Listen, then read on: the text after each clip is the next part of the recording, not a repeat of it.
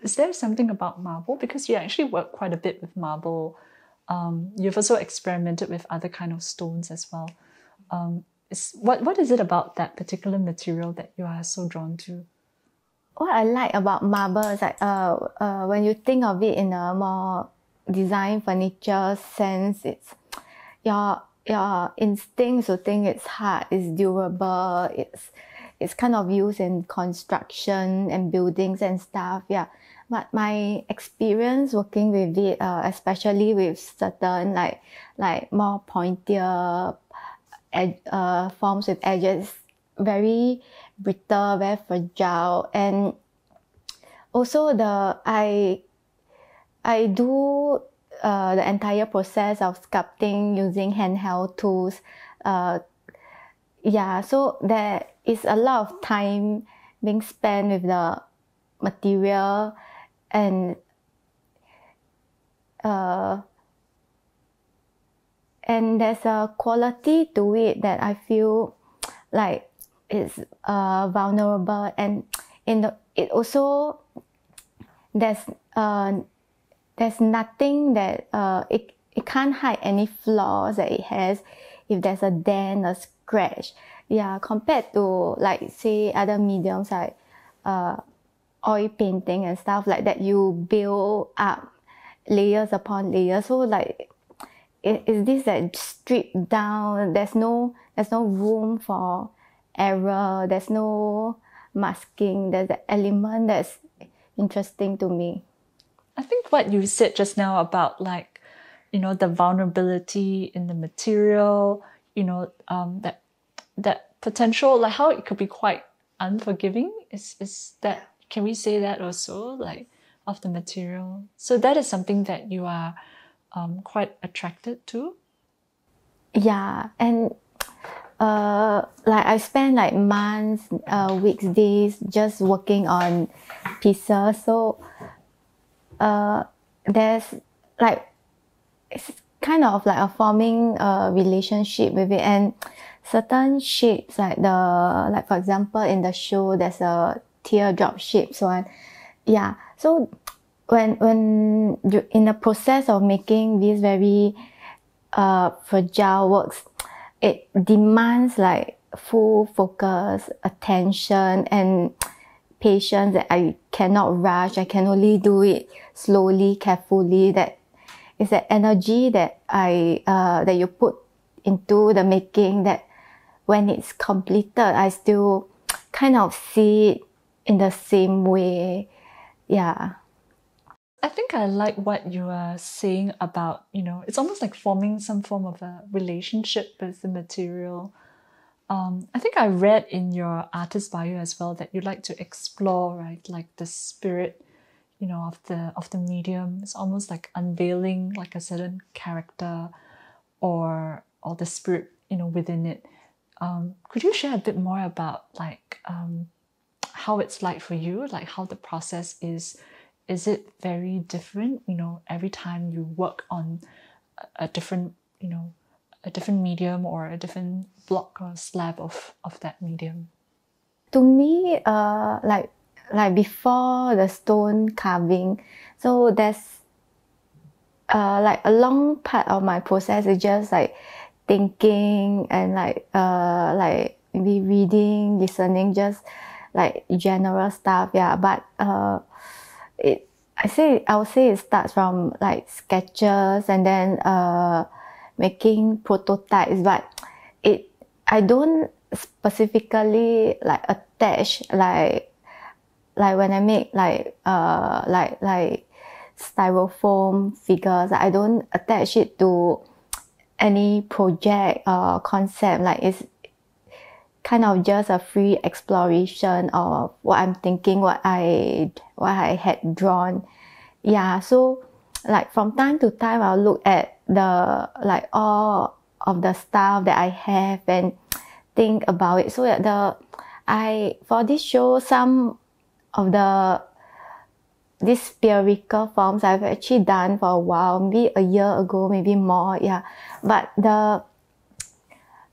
to me, what's interesting is finding a way to present them. putting them into certain situations that evokes like certain feelings. Yeah. So when I first thought about the first artwork, that's the one with the mesh net. So from then on, it's like a rolling stone. Then the rest came more easily. I began to like look for like similarities in tools that are like not, that are meant to hold, but then there's that possibility of failure. Yeah. So you were talking about situations, and I think it's also something that you have always kind of been exploring, right? Even in earlier bodies of work. So for this particular show, To Stay Tender, what sort of situations were you exploring, and have they evolved in any way from situations that you were exploring earlier on? I think the very unique thing about this show at this space is like I have the luxury of time like to visit the previous shows like over the past year. So I feel that each show kind of inform about the space, and like my final presentation is quite different from what I had initially proposed. Yeah. So like I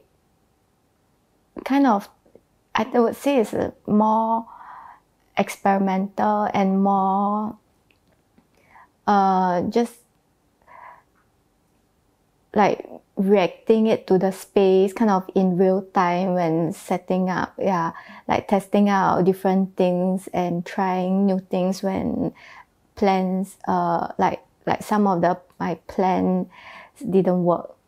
I've always been interested in like objects, their relationship with each other, and when you involve like elements of presentation like the floor, the pedestal, on a shelf, against a wall, it also forms another kind of relationship that there's that slight tension that or like when people walk, that slight breeze that kind of affects the sense of it. Then maybe you can share a bit more about, for this particular show, you started incorporating quite a lot of found objects. And these objects have quite a strong, very visible sort of presence. Could you share like what kind of inspired you to work with these found objects, and how did you kind of pair them with your sculptural works? Yeah, so I really like the everydayness of some of the objects, like there's chopsticks and like the mesh net that I sourced from like supermarket when they sell garlic in a row, and like for me, like some of the tools, the clamps and stuff are kind of like common objects in my workshop. Yeah. So I feel like with these found objects, it creates a like situation and relationship that might be more relatable compared to anything that's custom or any structures that's made just for the sculptures. Yeah, so that in this show, like I really like that I was influenced by the like how experimental the previous shows were, and like there's an ease to it that was really inspiring for me. So in this, when in the process of when I was planning, so I just began to like observe like everyday life. That's how I began like to look at the nets that contains the garlic, and like there's a work there that's that involves this acrylic tube and the work that's kind of held up by friction inside. So in that scenario, that inspired, it was like there's a lot of times when you drink bubble tea and the pearl will be stuck inside a straw. So it's little moments like that.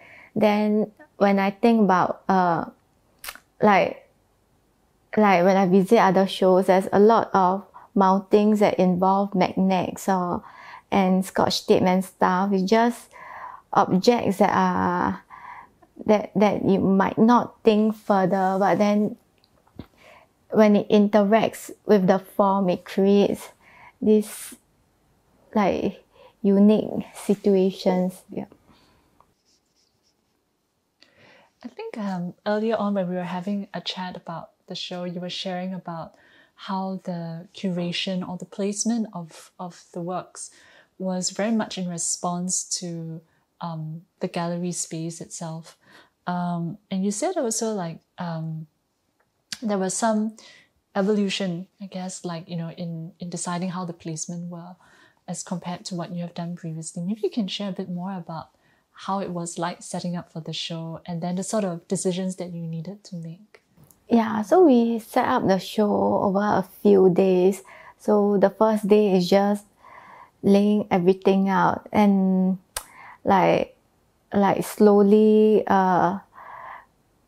thinking about the different possibilities. Yeah. So yeah, there are, when it's all laid out on the floor, I think there's when we realize that with certain works that when it's elevated, it creates, like, it heightens the senses a bit more, especially the ones that is mounted with the chopsticks. Yeah.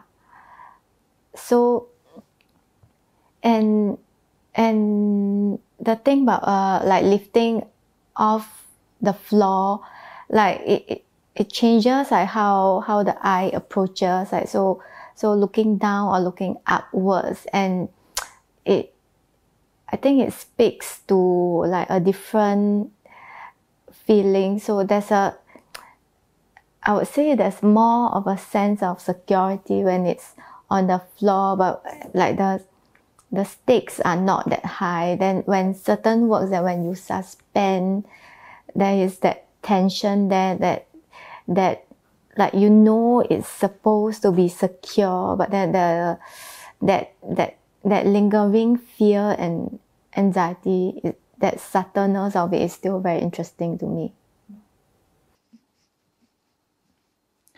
Okay, I think maybe I'm quite curious about the forms that you work with. You work quite a lot with geometric forms, and then you've also shared about how mathematical it can be, or how methodological it can be, you know, like the process of creating your works. Could you share a bit more about the forms that you are drawn to? How did you pick which forms to create or work with for a show? Yeah, so my earlier works, I did do some like more figurative stuff, and so as time goes on, I feel like I'm more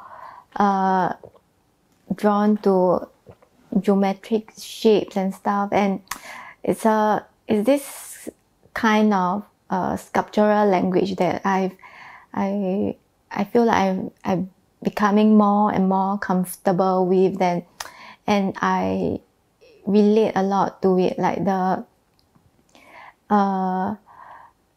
in a way it's kind of a abstract expression. Yeah, but it's geometric, it's mechanical, but at the same time it still feels very human and relatable, and especially when the presentation involves like a certain like tension to it, then there's that sensibility, that feeling. Yeah. And I think you've mentioned tension quite a bit, and I feel like maybe at this point in time it's also quite good to kind of actually look at, you know, what inspired the title of the exhibition. So I was like reading up about, you know, this show, and so the title for the show comes from a quote from Ocean Vuong's novel On Earth We Are Briefly Gorgeous. So I'll just read out the quote. "To stay tender, the weight of your life cannot lean on your bones." Could you share why did you select this quote for this exhibition? Yeah, so like part of my just habit, I guess, like I like kept a collection of like just quotes and things like from different places. So like I think in the same way that I'm drawn to like geometric as a sculptural language, like in terms of literature, like I have like this collection of like quotes about animals. So like I think like some of my previous work I've referenced like moths and whales, and yeah, so like yeah, so it's always in the writing that I find that is very, that I think the words are constructed in such a way that paints a picture that's beyond these animals. So going back to the quote, it was about like describing how like when cows, when they are farmed for their meat, so to stay tender, they must be kept in tiny boxes so that they do not move so much. So I took a photo of this page quite a while back. Yeah. So at the time, it reminds me of how I pack my work for transportation. So I custom made these boxes that are made to size that barely fits the work, with not much gap, and then stuffed full with foam, and they don't move at all inside. So like this, it really speaks to me in a way that because a lot of my works is about mobility, immobility, and then when I pack them, there's a contrast, that security inside. Yeah, so I've always like when I think every time I make my boxes, or like when I'm packing the works, it just brings me back to this description of how the cows were kept. Yeah, so when I was talking to the curator about possible titles for the show, in the beginning, I sent over a list that's more mechanical terms like holding, withholding, restraint, tolerance, constraint, just words that are more rigid, mechanical, engineered. Yeah, so but in a way, it's also about stillness and being placed in such a way. Yeah, so after a while, I sent her the photo. Yeah, because like what we discussed, it brings me back to that very quote as well. So yeah, so there's that difference between resistance, tolerance, and then to stay tender. But then to me, the works are very much the same things, that like, because like to resist the gravity, the friction, that yeah. So in that situation, it's very delicate, it's very tender. Yeah. I think it's a very beautiful quote, and to stay tender, I think really kind of encapsulates a lot of that, you know, that delicate balance that we see in your works. It may seem like a bit of irony, right? But I think the text really brings out, the tension that is created. You were talking about like gravity, and I think we had also that chat, right? Like, how gravity is very present, but you resist gravity, but you also cannot deny the presence of gravity. And for some of the works, it's also very much grounded in that sense. I was thinking of the piece that's at that corner and then secured with like a piece of like Scotch tape. Yeah, so I do feel like it does resonate, with your works. I'm actually very drawn to your interest in like language and literature and how it plays like, quite a prominent presence in your practice. Maybe can you share like at what point does language enter, is it at the early stages when you're kind of conceptualizing? Does it come towards the end? How do you feel like kind of feeds into or inspires like, your process of creating your works?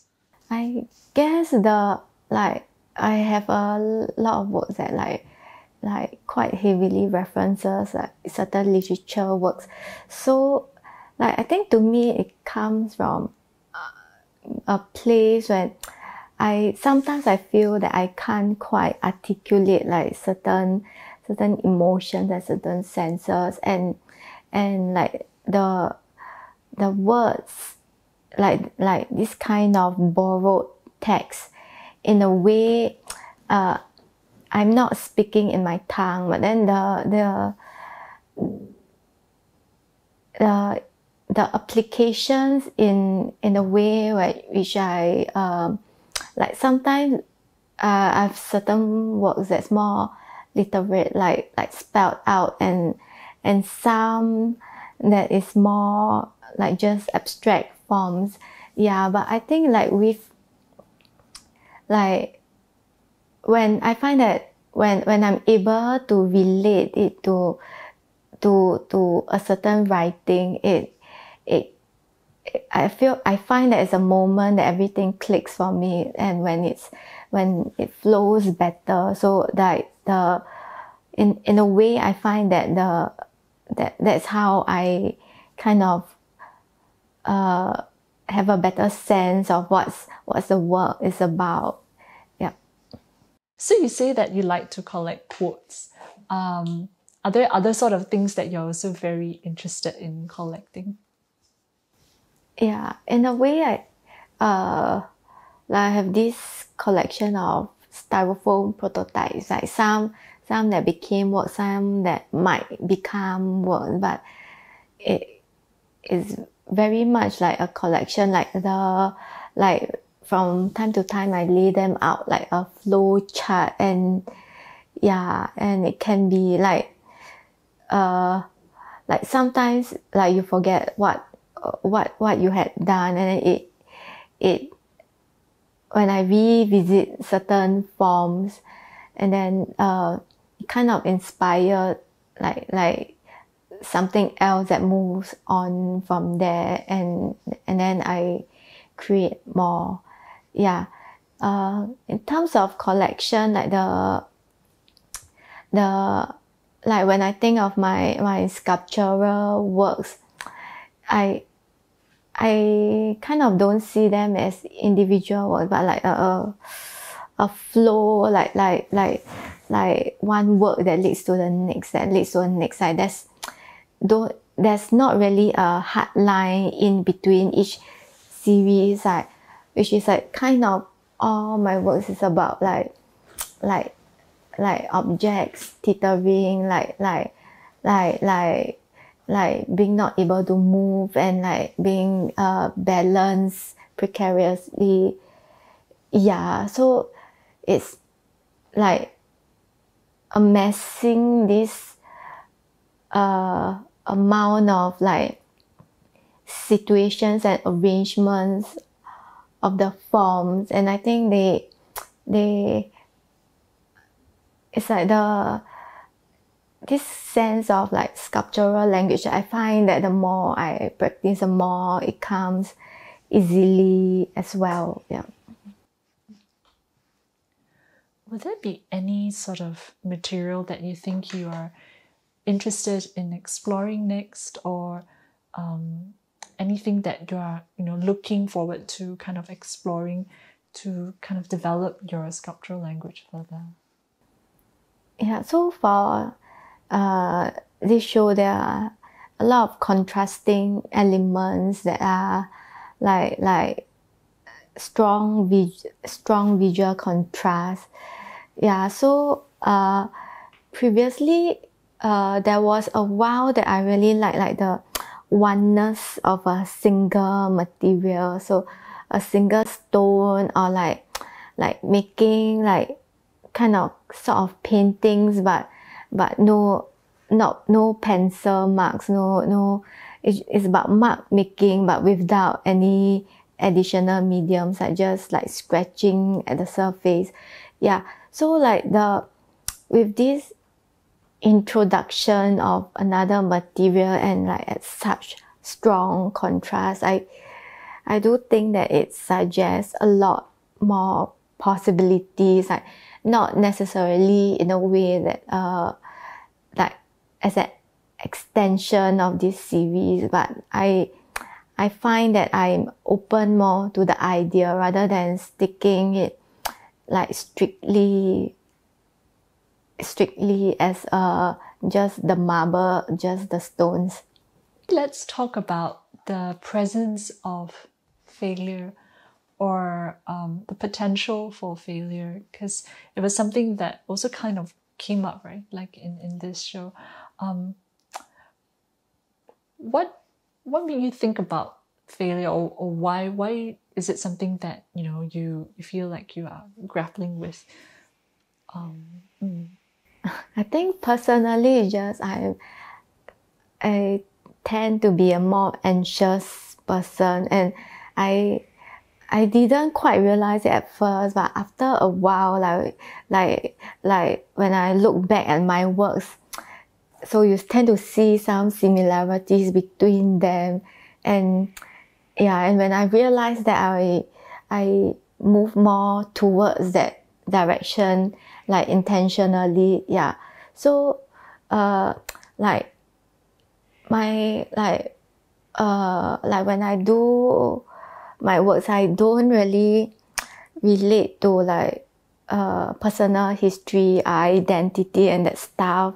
But in a way, I find that the like certain emotion states that it presents, I find that like very deeply personal as well. Yeah, so the like speaking about tension, or like the possibility of failure, it's just this general sense of fear and anxiety that you might say could be unfounded, or like in a way, like when I see the sculptures in this show, like technically they are supposed to be secure, they should not drop, they should be able to be in the same state, like at least throughout the entire run of the show. But at the same time, there is always that lingering fear and anxiety towards all of these placements and situations. Yeah. So do you feel like at any point in time things would reach like an equilibrium? Are you looking or working towards that, finding that equilibrium in a very broad sense? Yeah, like when you talk about mobility and immobility, it's like it's supposed to be two ends of the spectrum, but then it's always about walking the line between the two ends. Yeah, so I think there are like some of the works I've done that certainly is about immobility, about being trapped, like arranged and stacked in a way that they are locked in. Yeah, and there are some forms that are free to move, free to flow.